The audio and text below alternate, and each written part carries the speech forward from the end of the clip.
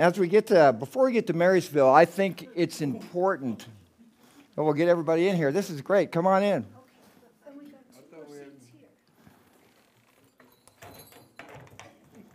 Not movable.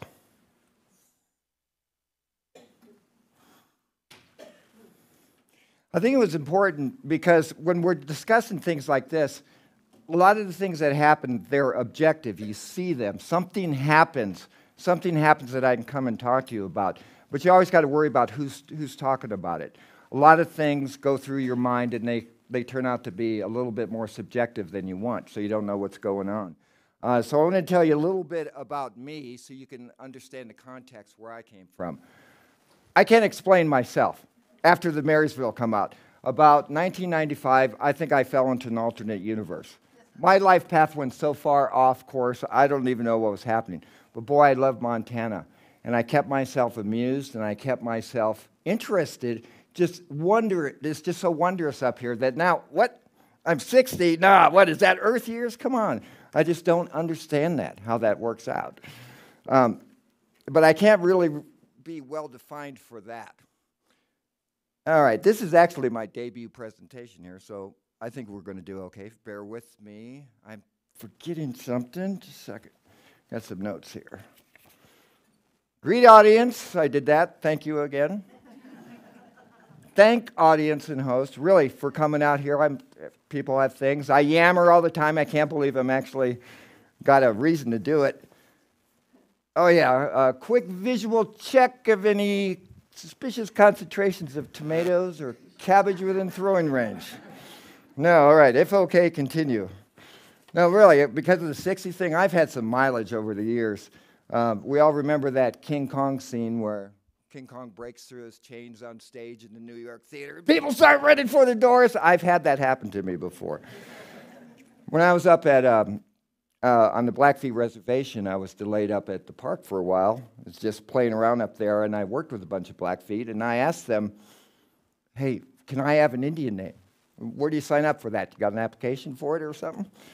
Apparently that has, it's like an invitation to the tribe, so they took that a little bit serious with that. You can't just sign up for it or ask it. But they looked at me for a while, and they thought about it, and they decided, for you, we're going to make an exception. Your Indian name is now Skeletor. Skeletor, I don't think that's very pecuny, but what can you say on that one? All right, so I try to keep an open mind. I don't know if it's God's middle management people that I'm convinced he has, or 1,000 other things. After researching everything, watching TV shows about it, I'm convinced it's like UFOs. There's no one unified theory. You don't just die and become a ghost. You hear poltergeist activity, this happens, B happens, C happens, and everything. There may be something different in each one. We may be bringing them out on our own mind with our own energy. It might be a recording in the background, radiation that they say. All the thousands of other theories. I don't know that. And that characterizes Marysville, too, because there's, oh boy, I mean, it's every range of it. I'll throw in one Marysville one. Can everybody hear me, by the way? I'm always being told to settle down. Shut up, you're too loud. So with this microphone, I'm worried about it. This isn't quite in Marysville. This is called the Angry Hag of Deadwood Gulch. I think it's at Deadwood Creek, I think it is. And this is a story I heard from a lady. I'm going to call her Mrs. O because I did not get permission to speak about this, or that I would speak about it in public. And she's familiar with the Marysville area. Her daughter used to live there for a while. She may have as well. Again, you people may know these people, may know more than I do. But she told me about this incident where they bought a cabin on Deadwood Creek. And you may even know where it is. Supposedly it's a little bit west of Marysville, and it's way back there in the woods, Forest Service Road, no other cabins, nobody else around, no trails, so there shouldn't be lights or anything of that nature. Well, she was in there with her husband, and one dark, scary night, of course, and she was in another room of the cabin, the bedroom of it, and she said that she was about ready to go to sleep where she noticed that there was this light in the room. And it was kind of a fuzzy light, so she looked over, and 10 feet away from her was, as she described it, an old lady in a ragged dress, ragged hair that was really long, mean. She could see that she was mean. And she was doing this, just cussing up a storm. I didn't clarify what she was saying, but and she went from one end of the room where these old beds were to another room 3 times, which is an incredible long time when you hear about ghost stories that these things happen. And Mrs. O was really worried about, she wanted to get another look at this thing. Her glasses were right over there on the counter. But she was worried that the act of her grabbing them would be enough to attract this ghost because it was so real, absolutely so real. And even though she didn't have her glasses on, she was able to describe her dress, her hair, her attitude, and everything. So when you think again, I'm not really getting into the theory of it, but then when you think, what the heck's going on, maybe this is a reflection from the past. But the angry hag of Deadwood Creek, I mean, that's just like a gift if you're doing a presentation or anything. She might have been a very nice lady, Maybe she was just mad because for the 15th time, everybody's going down to the saloon. And she's left there with the kids, and she's trying to get some Castoria into them. So you never know. All right, before Marysville now, my theory is other forces at work. I've had such bizarre things happen. I didn't know if I was blessed or I was cursed. I came up to it now that I'm still alive. I call this the Kramer effect. We all know Kramer from the Seinfeld comedy. Whatever cosmic comedy we're in, I think I might have a role in it. Not a starring role, but a repeating one. Because I'll never be the star, and I'll never get to be the big thing, but all these bizarre things happen to keep you going. I think a lot of people have seen that in their life. Let me demonstrate this, because before I came up here, the only paranormal really events that I think I could see was I was walking through my living room when I was 6 years old to get asthma medication. Coming back through the living room, the sofa, someone sat on the sofa and nobody was there. It was a very distinctive old sofa, so you hear the crunch. Looked over there, there was definitely, as far as I remember now, something sitting there. I don't know what that. I took my bike, drove it right through a plate glass window of a shoe repair shop in Kansas City, and got out okay. I don't know how that happened. And they even proved this on Mythbusters that it's supposed to be impossible. So I knew all this weird stuff would happen. So now I come up to Montana. And I got to throw this in because it defines the fact that none of this is defined, but there are other things going around out here. I'm working at St. Peter's. I have a cabin up at Flesher Pass. And this is just fantastic. Boy, every ride in is a destination vacation. I loved it to death. A lot of you are familiar with the Canyon Creek area. Canyon Creek is on a little dog leg, couple sharp curves, and they're really sharp curves. I'm coming down from Flesher Pass to do an evening shift, and as I pass that curve, I notice there are 5 or 6 chickens that are just pecking around at the end of a ranch access. I like chickens, and I hope nothing happens to them. They're kind of close to the road. Just completely ridiculous. After my shift at work, I'm driving an old Subaru and started up, and something's wrong with it. It just doesn't seem right. I'm not a mechanic, but I go check all the wires. I don't see what's going on. Oh, wait. I just that day had to get one of those giant batteries for a big, giant mega light. Brand new one. So, all right, I can look at it with my flashlight. Put that light in there. It's not working. What? All right. No, straps. Okay. Throw it in the car, and by the street lights, I just messed with the cables, and it seemed to run. This does connect. So what is it, about 11 o'clock, close to midnight, I'm coming back home, and I'm approaching this curve again, and I just think about the chickens. I hope nothing happened to those chickens. I turn on my brights, and sure enough, a couple chickens had gotten hit. I don't like to see that. It just made me feel sad about it. And I was raised a Catholic, and I just automatically, like you did, peace of their souls, and I made the sign of the cross. But as soon as I completed the sign of the cross, that light burst on, bright, strong, white light, almost blinded me. I almost went right through that curve. So was that God acknowledging? If he does that, why does he try to kill you off? I don't understand. The last thing I'll tell you real quick about what I saw before. I was up at Glacier Park one time, and I was very, very depressed, which is unlike me. Usually, yeah, things happen, but I shrug them off. I couldn't break this depression. A friend of mine was caretaking Lake McDonald, so they threw me in cabin 9. It's one of the guest cabins there at the lake. This is during the wintertime, so nobody's there. And just dragged out a mattress, slept on it.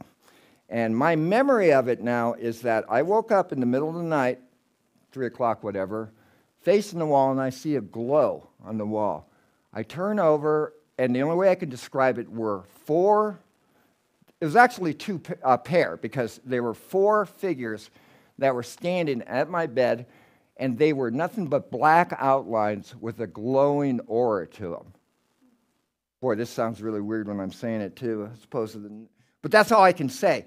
And my impression now after I think about it is that one of them was talking to the other aura, and the entire impression, very strong, I got was, look at this idiot. He's upset about this. My God, he's only 35. He's got all his life. He's worried about this lady, blah, blah, blah. You're an idiot to continue doing that. And that's my last thought. I wake up, oh, it's sunshine.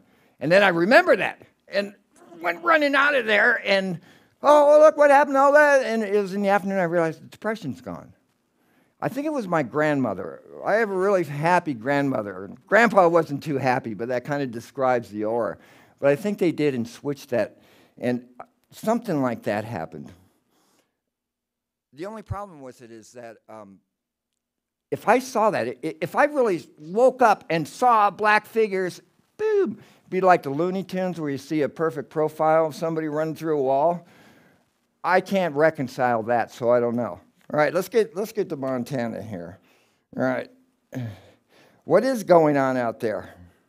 Like I said, probably at thousands of things.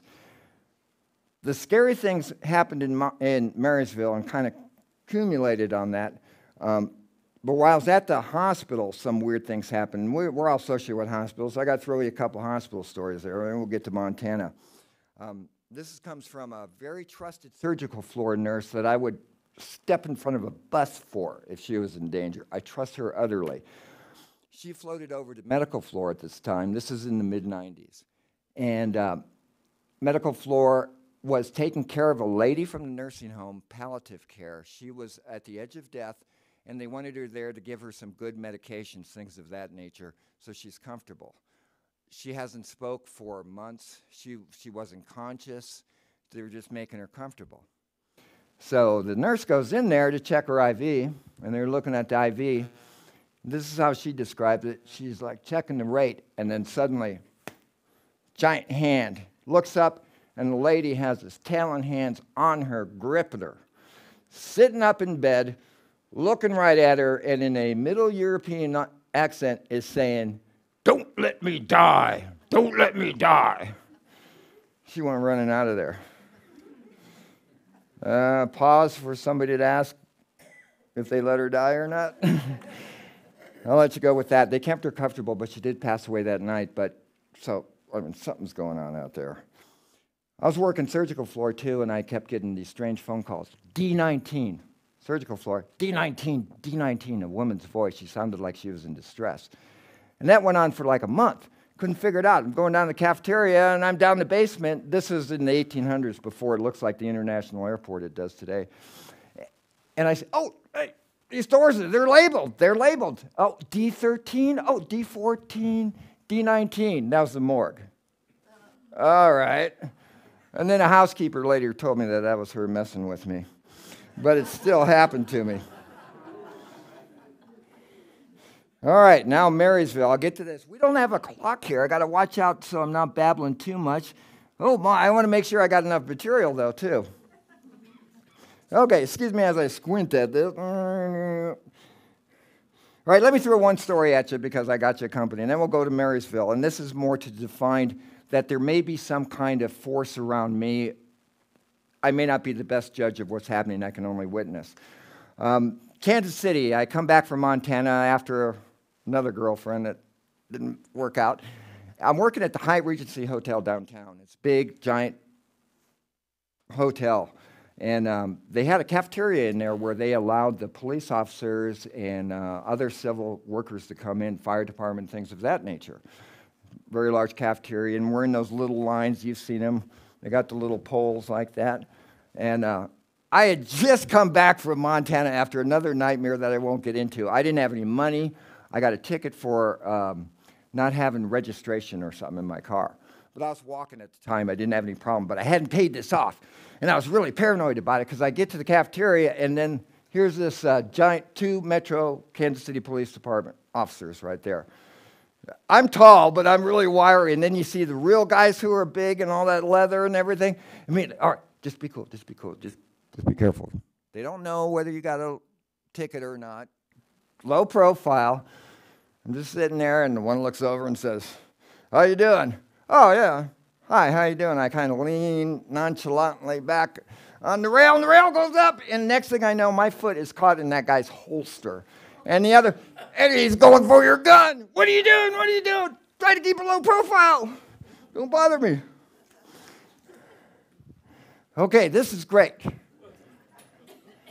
Julian House. I called Julian House because after this incident, I found out who lived there. Some of you people may still know this family. Originally, it was Louis E. and Anna Julian. They came over here from Sweden in 1880, and that has been documented and all that. They had a store in Silver City for about 4 years, and then they came up to Marysville because Marysville was burgeoning so much. And this was their original cabin as far as I can understand. I have mentioned that at one time they had a cabin that burned, and they either rebuilt it. So, again, I'm not too sure, but as far as I know, this dates to about 1880. Just one-room cabin here, as you can see, and then they started adding all this other stuff in here. In the back, they added on another bedroom, things like this. So I'm up in Marysville, and I'm down the street renting a house. And I get to notice, "Hey, thanks for fixing up the house. You got 30 days to move." Damn. Rentals are not that many in Marysville. There's only like 80 people there and about 20 occupied houses. But fortunately, a gentleman had just built a house, and he was staying in this one, and they started to move. And they said, "Hey, go in that one," the same week that it opened. I'm dragging stuff up. It was only 500 yards, too. It was a great move. Dragging stuff up the hill and throwing it in there. A neighbor comes over, Ginny Thomas. She's a very nice lady. I trust her, again, for anything. Her family's been up there forever as well, her husband as well. And she casually walks by, and I get the, "Did you know that this is one of the most haunted houses in Marysville?" And I said, "No, that wasn't in the brochure." There actually wasn't a brochure. I had never had a lease yet. It's like, you want a house, got a house. Here's the thing. Fantastic people up there. All right, I mean, I saw it from the outside. It looks like Jed Clampett's cabin, doesn't it? But it was fantastic. So the main house, this is probably useless because it's so small. What's key to it is that this is the old cabin right there. Got a big giant room. That was the original cabin with a wood stove. And then there's a kitchen, big kitchen there. And then on the side of the kitchen is this dogleg hallway, which I called the dark hall, because it was dark and scary in there. And there's this dark hall here. And it had the original timbers from the original log cabin, the hand-hewn timbers, the Pioneer Helena Independent insulation from 1894, 1892, that was still on there. Along this dark hall, too, including this room right here, I call this the Pioneer Room. The rooms on the others were just abandoned. It's like you rent this house and then you go in this hall. What's going on? And there are 3 rooms that are abandoned. One was an abandoned bathroom. I push the door open and the floors crashed down. But there's a cabinet there, and there is 1930s razors, just like they put it down there and left it there. Mrs. Stewart's bluing and all these cobwebs. They just abandoned it. It was just amazing. This room I called the Pioneer Room. This is just an example. I walk in there, and there's just like a pile of newspapers like this. This is 1934. And I just look, Oh, what's this? Chicago raid in search of Dillinger brings no trace. And then they got this great one. They kicked out Mae West's blonde portrayal of Lady Lou in the film She'd Done Him Wrong from Vienna and banned her. Why? Because it was, quote, nothing but uncouth and clumsy eroticism, appealing to the basest instincts. She probably get an Emmy today. Right, so I'm renting this house, and I hear that it's supposed to be haunted. Okay, what do you mean by haunted? Because there's all kinds of haunted. You're like, can you clarify? She went right on the story. Everybody knows this stuff except me. The story is that this was purchased by a gentleman who moved to Missouri a couple years before me. He lived there a couple years and had renters, and he noticed this, and as well as the renters, 2 renters left, that in the middle of the night you would hear loud noises, crashings and bangings, enough that they scared him off. And the owner brought in a Native American shaman to do the sage ceremony, and that got rid of all the spirits, according to what they said. I said, all right. Oh, yeah, that's right. There's something else. What? There's a spooky mirror in there, a mirror that they saw strange things in it. And even I talked to the owner, well, what do you mean by strange things? Strange things. Mostly people would see lights, like firefly lights in this mirror. And the mirror ended up to be about maybe this big. The mirror was in the dark hall, on a shelf, jammed against the timbers, painted in there. You could tell it had been in there for a long time. All right, that's great. All right, haunted house, it's all right. Forget about it. I was in there for about 3 months because it was the end of January or something. Everybody can still hear me instead of like this. What was key, too, is that I was hosting 2 dogs for the night. Marilyn Melton, if you know her, her family's been up there forever. Her mother used to be the postmaster. She's got these 2 big dogs that would wander around. I'm a big dog person. I let them in. They became my friends. They'll spend half the night or something, and they were in that night. Doesn't matter what kind of dogs they were, but one was a Basset Hound German Shepherd cross. I swear this is genetically possible and on display on Aspen Street. Great, Princess Jasmine. All right, so just past this into the new area, there's a living room or den area, and I had a sofa there. I didn't have my bed yet. It's just like right behind this room. A little half wall. It's like I'm laying right here in a sofa, and the kitchen's right here. And then the dark hall goes this way. All right, I sleep like a rock. Everybody is familiar with their sleeping patterns, too. If you wake up in the middle of the night, if you're not used to that, you know that, well, I don't usually do this. You look around to see if something woke you up. That's common to everybody. And I'm serious about this, too. In Glacier, I was living in an RV right next to the, Trails End Saloon over there in East Glacier, the only saloon within the county. I got on the bad side of some lady, and she went into the bar the next day and fired up a bunch of buddies to come over and kill me, drag me out of my camper and kill me. That was the story. I didn't hear any of this. I wake up and I come out. I was working on the motel right there on the property, and I come out of my motorhome, and there's 2 U.S. Marshals sitting there. Are you all right? Yeah, are you all right? And then I hear the story about how this crowd came over. It was a 1970s motorhomes with the push-button hand. They were grabbing that handle. They were doing this. They were kicking at the doors. They were trying to pry open the back door, trying to get to me. I didn't hear any of it. So I think a lot of stuff may have happened that I didn't see. But this night, I wake up. I assume it's about 3 o'clock. That's just how it feels, and that's what's popular for this.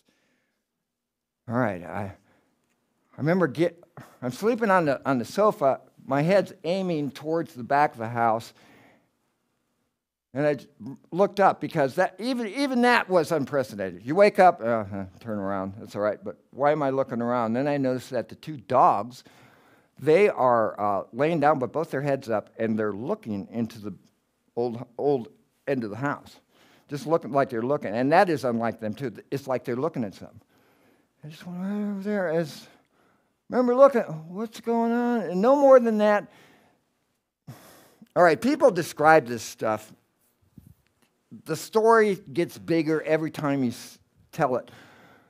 I try not to do that because this is so shocking.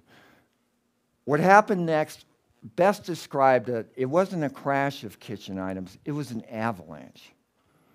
The kitchen I had, basic kitchen, it had a sink, it had 3 cabinets above it, another set of cabinets over here.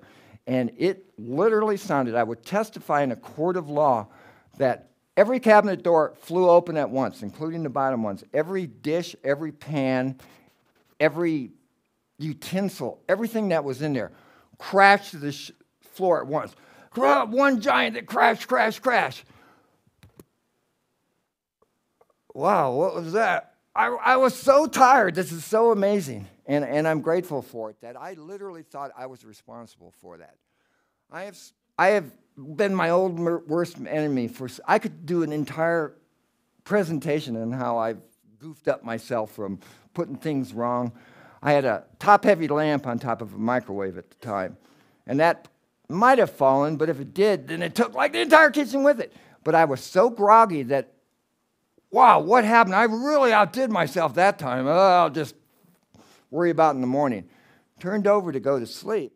And just at that moment, I also describe it of, this is exactly how I visualize it. Dwayne Johnson, The Rock, like that guy. All right, here's Dwayne Johnson. He's got an armload of lumber. He suddenly materializes in the house and makes a running leap, jumps at the main house beam, and releases all this lumber. Bam! Bam! Bam! Bam! Bam! Oh, man, I really outdid myself. I'll screw around with it in the morning. I've really talked to myself, had a lot of heart-to-hearts to this, because literally, if I would have recognized it for what it was, or even remembered that that was the exact thing that people were telling, I would have been out of there in a heartbeat. I wouldn't be talking here. I'm not Zach Baggins. I don't look for this. I would have been out in a heartbeat. Okay, you can understand what happened next. I wake up. Oh, I got the whole house to clean up. Not a thing is out of place. Nothing. Okay. Oh, wait, just like what they said. Still, nah, it can't be right. When I was up in Flesher Pass, I saw a wildfire. No, it was a cloud. Sorry, I just moved up here from Kansas. All right, sir, we'll take care of it. Grouse. I'm not a hunter, but grouse do that little mating call. For 3 years, my first 3 years when I walked out in the woods, I thought I had a dissecting aortic aneurysm. I thought, oh, it's starting to split now. Oh, it didn't do it there. And I'm working at the hospital, and I'm too scared to ask anybody. So, did I just see a poltergeist, or did something else happen? What's easier to believe? However, you know in your heart, when you describe this to some other people, you know in your heart when they say, well, were you sleeping? Was it a dream? Enough of that stuff. You know whether it was a dream or not. And this was a sequence of events. Oh, my God, and it was just like what they reported. All right, now, what's the next step? I was kind of anxious for it now because it was daylight and nothing happened that night. Got my camera ready. Don't really have anything. Made sure I had the dogs with me all the time so I wasn't scared. And wait for the next thing to happen. And nothing happens. And I call up the neighbors. I'm telling them all about this. And this is great. The neighbors are like Andy Phillips next to me. He goes, I told you. We're Harry McGee next door. Hey, Kathy, how are you?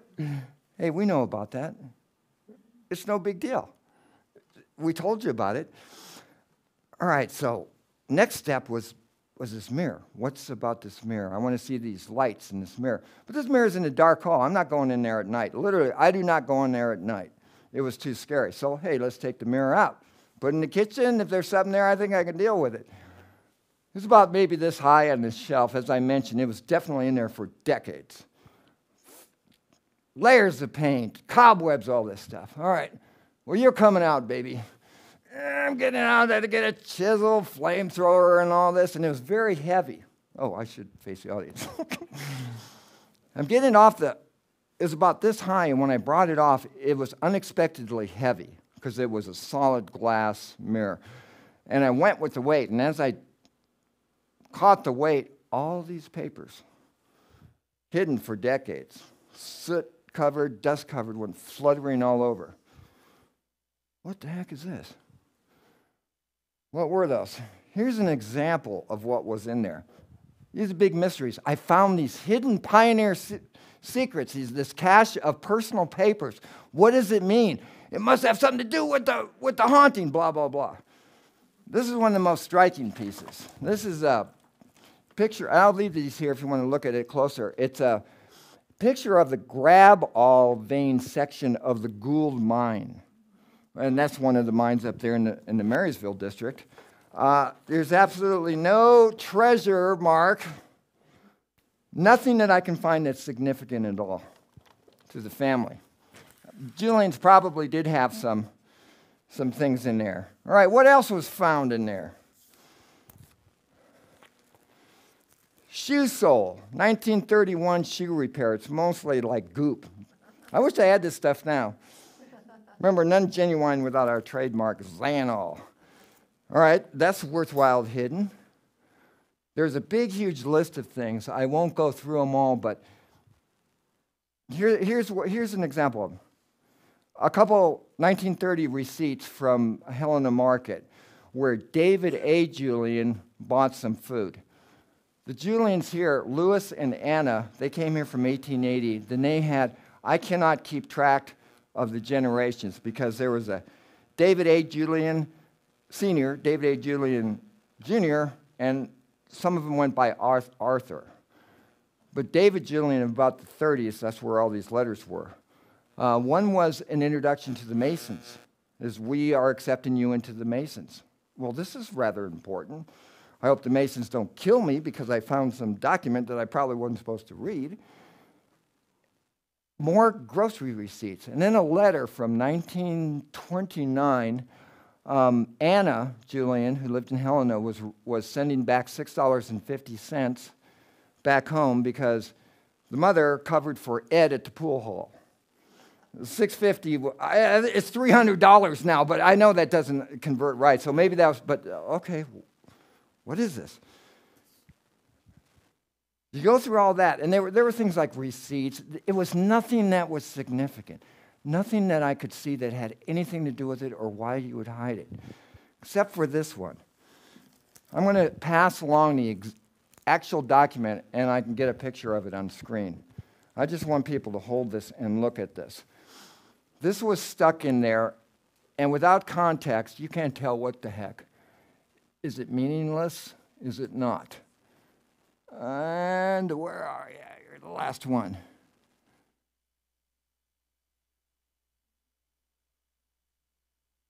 There's an envelope flap, of course, and it doesn't really describe it here, but someone you could tell jammed it with a pencil. I mean, just jammed it on there. And I had other people look and held up to the light, and they finally figured out, yeah, nobody's sweetheart now. Well, that's weird, and it's not a note, it's not a grocery item. Maybe it's weird, but without context, maybe it is some, maybe it's not. So what do you do after that? I did realize that I had to get these back to the family because here's a picture of the Julians as well. This is in Earl Fred's book, Marysville, its history and its people. This is undated. They also have a copy of it in the museum. Nothing's cataloged, nothing's indexed. There's a lot of work that needs to be done up there. Also, the fires took away a lot. This is the Julian family. This is Anna, who bailed out her son. This is David A. Julian. I think this is the David A. that we're talking about here. That may have gone by Arthur before. This guy right here. They don't know who he is, but man, you look at those noses. He's got to be there. This is Ed. This is the guy who owed the $6.50. That's right, Ed. Did you think that 130 years later we're going to talk about your pool hole? Yeah, let's go. Yeah, that's striking. That really is striking, and it's embarrassing and humbling in a way. All right, so none of this seems meaningless. Am I Indiana Jones? All right, I found a treasure of Walmart receipts and weird letters. So what does it mean? I did know that I had to find the family because it may be meaningless to me, but if you had a grocery receipt from your great-grandfathers or something, it's family history. My grandfather signed that, so it's different. So I knew that, well, whatever this is, I got to get it to the family. Another context and interlude here when it comes to finding things. I came up here to Montana and I left, do some stuff, and I came screaming back. This was in 1988. Found a house to rent out in Clancy, just this little small cabin. I didn't know anybody. Again, Montana to me, even walking to the capital is still fantastic to me. So I would just wander the hillsides. I had no idea where I was, somewhere up above Clancy. And it starts to rain. Oh, no. Here's this beat-up old chicken coop. I don't know, a shed, and it was half buried into the ground. I could only get into it about that big, and there was only a little area that I could shelter myself. But it was something. I didn't bring a hat, so I'm in there. I'm sitting in there. All right, rain's on. Oh, what's this? It was a cardboard box, and it was so buried by debris that I could barely see the top of it. Maybe an inch or two was showing up. Slope of debris, rat nests and everything. But I noticed these wires or something. What is this? Holy moly! What they were steno book. Steno books, they were only about this big, and this box was stuffed with these steno books. Oh, well, this is odd. Someone's got a huge record here. I pull it up. I look at it. This is someone's diaries. What are they doing here rotting away? I had just moved to Montana, like I said, back. I was working at the magazine up here. I was just a word processor grunt. I had no idea what was going on. I was just kind of figuring out there's history here. And by that time, it was like, this might mean something. So I grabbed this box, get my old car, drag it up there, throw it in there, and I get home. I got to get to work at the hospital at 3. I better get going. Well, let me look at this. Pull it out, and sure enough, and they were handwritten diaries. And I couldn't find a name or anything. And wait. There was a family album underneath it. Look it up. I was born under the gates of the mountains in, I forgot my notes, but 1892, I think it was. What is this? What this turned out, this was the family album of Florence Lake Hilger, of the Hilger Ranch here, who helped establish it. And I'm way over in Montana City or Clancy or wherever I was, and Hilger, I knew that name. Where Hilger? Oh my God, that was the ones up there. This has got to be, whether it's Joe Smith, doesn't care, this is important, but this might have some extra ones. I will ask them at the Historical Society. And look again, and there was another book, and it was a signed book for Florence's husband's funeral. Florence Lake was the only one of the Hilger sisters, to my knowledge, that got married, and that's why she had the lake. And boy, the Hilger there, her aunt was Fanny Sperry Steele, the rodeo maven there. That was with Wild Bill's Wild West show and everything. All right, so I grabbed this stuff. This is important. And there were some 4 or 5 watercolors. Well, all right, I was saying, gotta go to work. All right, I'm on surgical floor. I'm more or less the clerk for surgical floor. You do everything for the patients, diets, all the lab, everything. So the first thing you do is you print out the list of the patient's census, who's in there. All right, all right, yeah, I'm sorry I'm late. I had some weird things. And tape it in there, looking down there. No way. Florence's sister had just been admitted. I can't remember which sister it is. Some of you may know the family. It began with a D. This is in 1990s, early 90s, 92. So this is incredible. So I go in there, but she was too ill to speak to me, and it wasn't hospital-oriented. So I waited until I had to check the diet when the family was in there, so I had a reason to come into the room. They're very careful about that patient's privacy. And a bunch of family there. I don't know who it was, if it was anybody out here. Thank you very much. But, hey, hi there. I just told them I found a bunch of stuff that belonged to Florence Lake Hilger. And they said, she's the daughter. She's the only one who got married and told me about it. And I said, well, I really should give this back to you or something. I didn't expect to meet the family or anything. And they said, oh, hell, do it yourself, dude. Do this. She's like 30 yards that way. She was in Cooney Nursing Home right next to a hospital. So I go up there, grab all this stuff next day or so, and you can imagine this. Boy, it still kills me think about this because it was definitely a Highway to Heaven episode. I don't live the Hallmark Channel, but my God, I certainly had a role there. Come into the nursing home. Hi, is Florence Blake Hilder here? Oh, yeah, they're eating. That's her over there. I could see into the dining room. She was kind of big. She's about as tall as I was, too, and she looked like she was with it, and she was active and everything. She got with her dinner, was trucking back. Excuse me, ma'am. Now, what do you want? You don't know me or anything, but want your stuff back? Wow. I mean, we were crying there. It turned out that she said that when she got into the nursing home, all her possessions just got spread to the winds. And she said that was the number one thing she wanted back because that funeral book was the only thing she had left of her husband. Those watercolors were the only watercolors she did. And she was hoping to see him again one day. And everything else was just a godsend to her. And it scared the hell out of me. Well, okay, all right. Okay, we're done here now. Great lady. I'm glad I was able to meet her. And my memory is, and I just checked before I came here, and I think it's the same year. My memory is that I went back a month later, and it was the class. I come in, she's not there. Her bed's made. Her watercolors are up on her bed, and she had passed away that day. That's why, with this ghost and everything, there's lots of things going on. It literally might be God or angels or something like that. Let me get back to Marysville. But when things like that happen to you, that affects exactly what I'm finding here. Am I being used as some kind of cosmic UPS agent? I'll deal with that. That's all right. I can deal with it. And when you hand these things back to those people, man, I mean, okay, I can die now happy. I did something right in the midst of all the bad I did. I mean, you see those people's eyes and you know. All right, so now I'm back here in Marysville with all these papers. Timing okay? All right, we're doing well.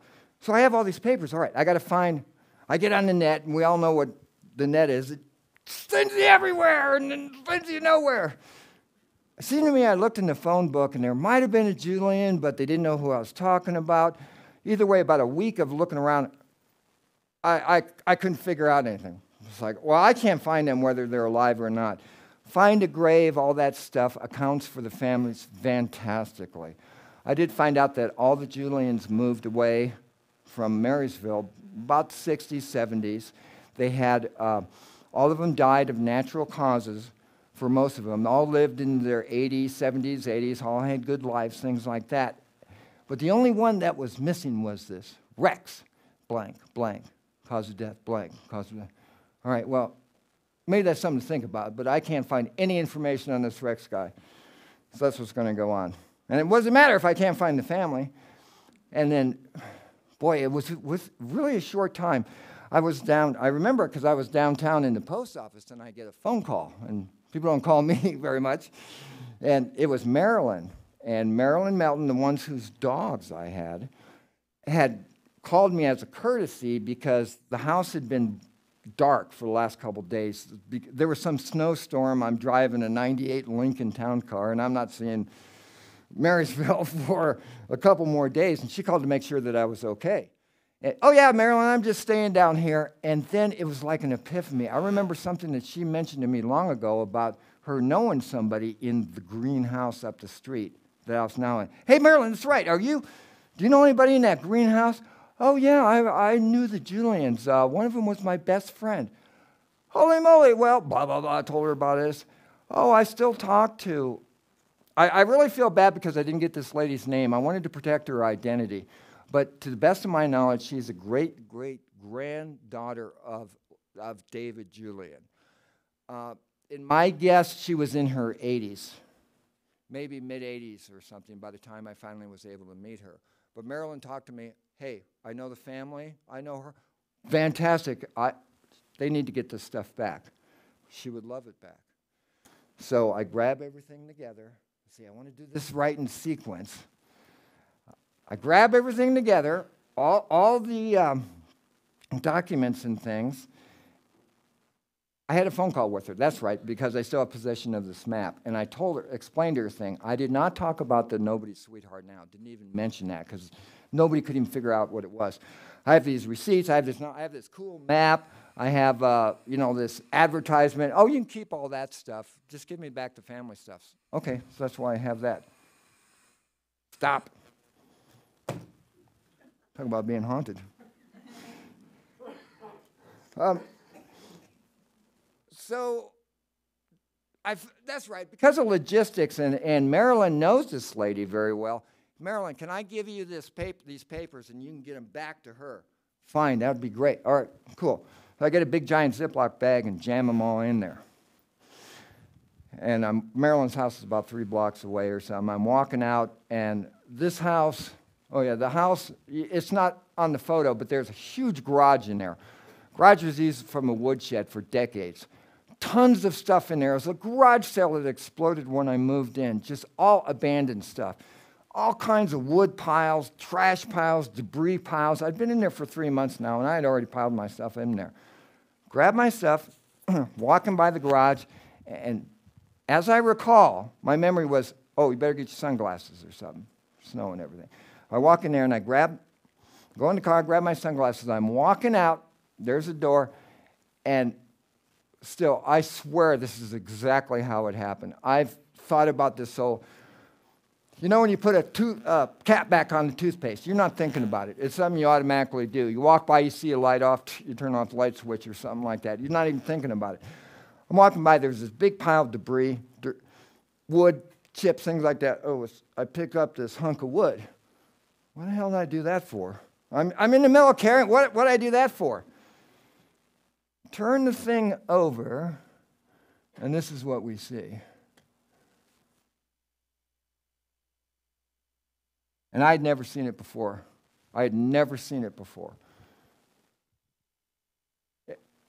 Camera phone photo, sorry. L.E. Julian, Silver City, Montana. What this was a shipping crate piece of his Silver City store from the 1880s. That was the biggest treasure that the family wanted back. When they saw that, she was, quote unquote, over the moon. Broke down crying, because here's an actual physical artifact from their family, and they didn't have anything from Silver City. How did they get this? I'm walking out of the garage, and something took control of me like a joystick and grabbed it, because there's no other explanation. You can say what you want about our brains are maybe bigger than what we think they are. I have demonstrated they're not for me. Like, maybe I saw that, and with Julian's it calculated, and I knew it was there, so psychologically, no. So that scared the hell out of me. So it shows almost like some kind of intelligent design versus a haunting, versus a lingering thing. Because when you look at this, I'll complete the story, we'll get to that. All right, the No Sweetheart Now. All right, I talked to the family, and there's nobody to suggest that there's a haunting there. There was no documented tragedy there. Their daughter Nellie died in early 1900s at 12 of diphtheria. She was buried in the Marysville cemetery, but then later was brought down to Forestvale with everybody else. And there's something about it. It didn't feel right that it was a 12-year-old girl. She lived long enough to die in the hands of her family and have the loving embrace of them. Just something about it. I don't have any reason for it. Nellie, 12, nah, not at all. But nothing else is here. So, oh, well, it's just another mystery. That summer, I got to meet the granddaughter. She came up to thank me for the papers, things like that. And let me see if I can get this straight here, how it happened. She comes over to the house to see the house after a while, and I'm showing it to her, and then I ask her about this note, but I didn't ask her exactly what it was. I said, oh, by the way, by this time, we'd figured out it was Nobody's Sweetheart Now. Before, we couldn't figure out what it was. Therefore, I didn't ask her about it. And I said, I found this other thing. It looked like someone jammed it on a piece of paper.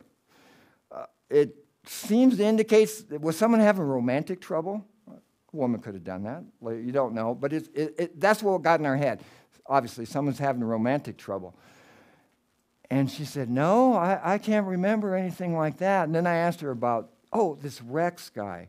I see he's not in there. Can I ask him about that because I have you here? Oh, yes, Rex. He died in the 60s. When he was a teenager, he was one of the first teenagers to get a car up in Marysville and did donuts in the parking lot according to some residents and drove it like a madman and he got in a horrible car accident. Oh, I'm sorry. I'm very sorry to pry on that, but I just wanted to get all the information. It has nothing to do with haunting the Julian house. Why? He died in a hospital or out on a highway or something. And then I said, oh, by the way, and then I asked her again about, it was then that I asked her about did somebody have some kind of romantic problem? And she said, oh, no, that was Rex. She didn't change the subject after all. Right after his auto accident, the auto accident didn't kill him, but it gave him some chest injuries. None of them were specified, but the lady described how his chest was so messed up, and he was absolutely in love with this girl at the time. Was going to marry her, but he thought because of the accident, he could never anymore be anybody's sweetheart. She said that word for word, and that's why he shot himself in the house. And, again, real people's lives. Sounds good for a ghost story, but boy, that just brought us. And then I asked her about it, but what was interesting is she looked at the note too, and she brushed it off. She said, oh, maybe or anything. I think she's really good with whatever happened in her life, and she doesn't really want to drag that off. Because if it was like throwing away a candy wrap. Could have been or something like that. But I think differently. If you look at this if you're writing it or if it's a story, you have the papers you have this mirror that obviously is what? Well, first, the poltergeist is trying to get your attention, right? If you're thinking of this in theory. And then you have the mirror. What's the mirror doing? Hey, I got these documents over here I want you to see. Who cares about the shoe sole or anything? But maybe it was Rex. Maybe he wanted that note found. Whether it's meaningful now, whether it means anything to him or anything. Why did he perhaps wanted that note found, and that's why he did that. The house was sold 6 months after that. After that, too, I lived there for 6 months, and there was no hint at anything. There was no hint that there was outrage at the transgression of finding this. There was no anything else to accept that it was okay. But if you look at it logically, it was almost like a written. Got this stuff hidden. Need your attention. Somebody enough that will drag this mirror off. And then when it came down to grabbing this here, I don't know. If someone else can explain it better, I'm willing to do it because this seemed like something actually intervened. And if this is really true, I guess my own brain doesn't mean anything, but can you imagine if you could take control of somebody for even like 8 seconds, 20 seconds? I always wondered, well, ghosts, what are they going to do for you? They're not going to kill you or anything, but what if they can make you turn the wheel or something like that? Okay, we're getting to the end here. Let me wrap up here because I want to take any questions that you might have. I got a time of 2:20, so that's about there. What I wanted to end up with is, let's see, I really would like to throw some more Marysville stories at you, but there's a book out there, which would be good. I want to give more of these presentations, too, to this. I didn't even bother printing too much. This is the look of it. It's the same Haunted America series. Ellen Balmer, she was very helpful and helped me get this as well. I owe her a big debt. They have all her books in there. And it's on Amazon and all that. It doesn't come out until April 27th.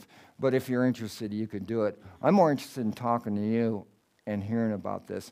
And maybe this might be a stepping stone to resolving some continuing mysteries. Let me wrap up, too, that I only told you a couple stories about Marysville, too, without giving all of them.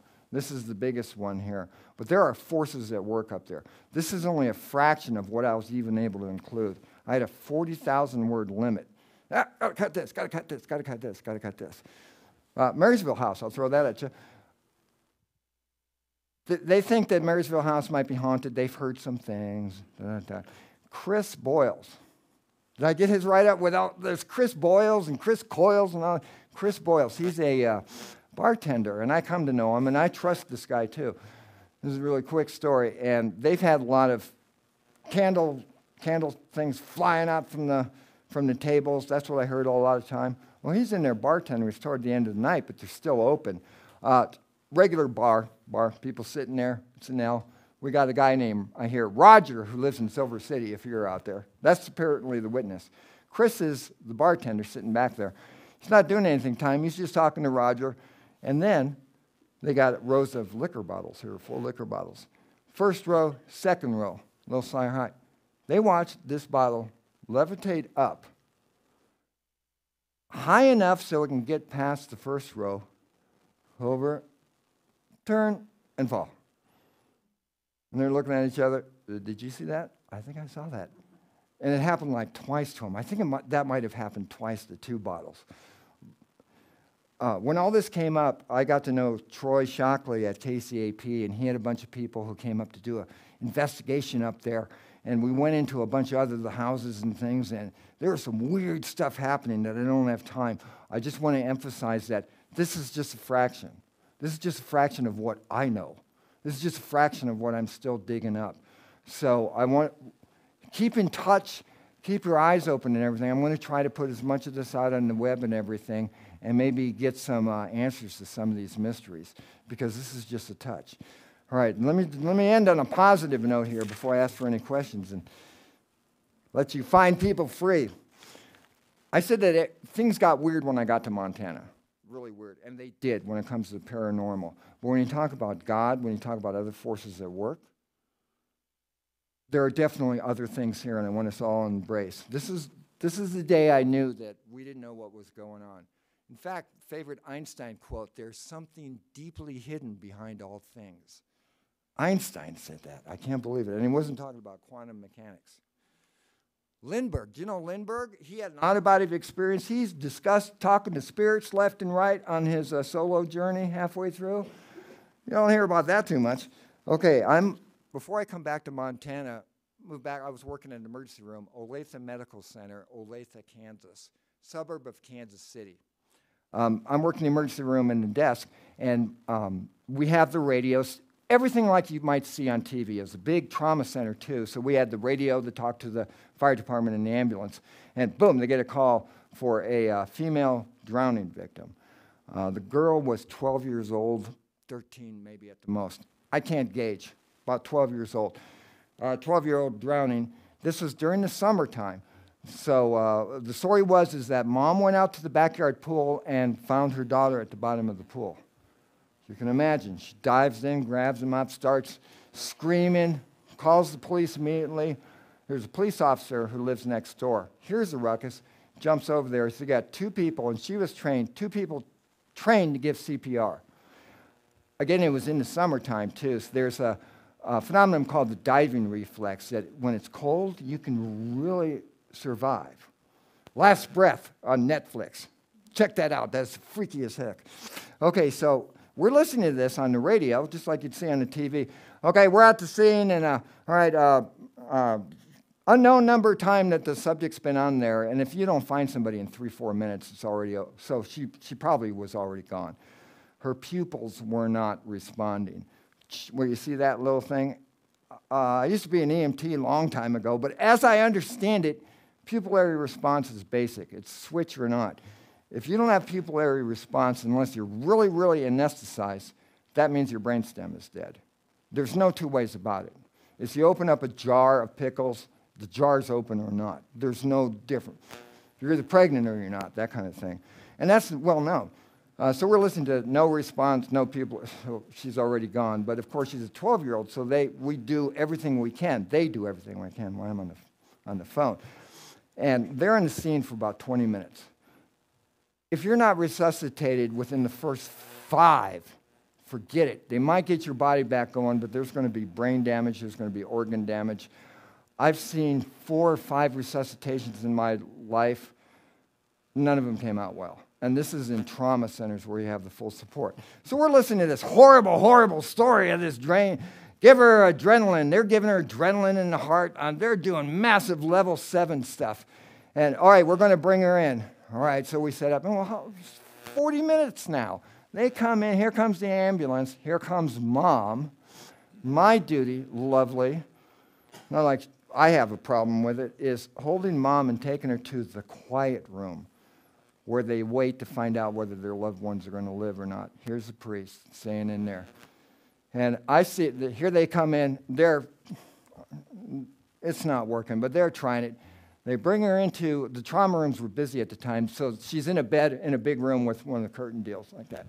So I'm here, I'm working, and I called everybody. There's nothing I can do. I'm just listening to this, and it's just horrible, horrible.